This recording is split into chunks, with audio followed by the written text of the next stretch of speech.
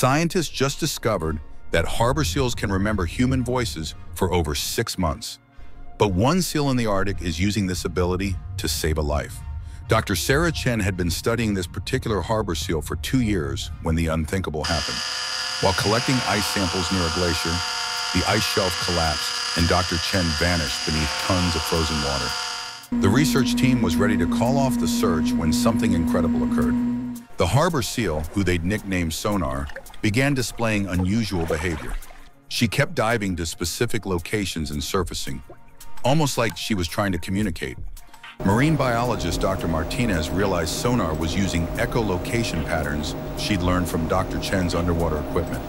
The seal was actually mapping the submerged cave system where Dr. Chen was trapped.